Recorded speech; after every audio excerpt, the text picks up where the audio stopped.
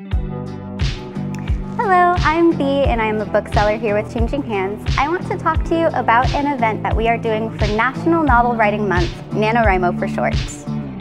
Starting November 1st, almost 500,000 people like you and me will begin a major challenge, writing a 50,000-word novel in just 30 days. If you've ever wanted to write a book, it's a great place to start. More information on NaNoWriMo itself can be found at nanowrimo.org. Now, whether you participate every year, or this is the first time you've ever heard of it, I would like to invite you to join us on Saturday, November 12th for a noir-themed write-in. It's a free event happening at our Phoenix location, home of the First Draft Book Bar. You can expect 2 hours of working on your project, socializing with other writers, competitive word sprints with prizes, and a little bit of bookish trivia.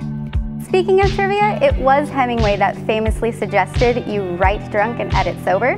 Do with that information what you will. For more information on our NaNoWriMo Noir write-in, you can check out our website, changinghands.com. Again, that is November 12th, 5 p.m. to 7 p.m. I hope to see you there.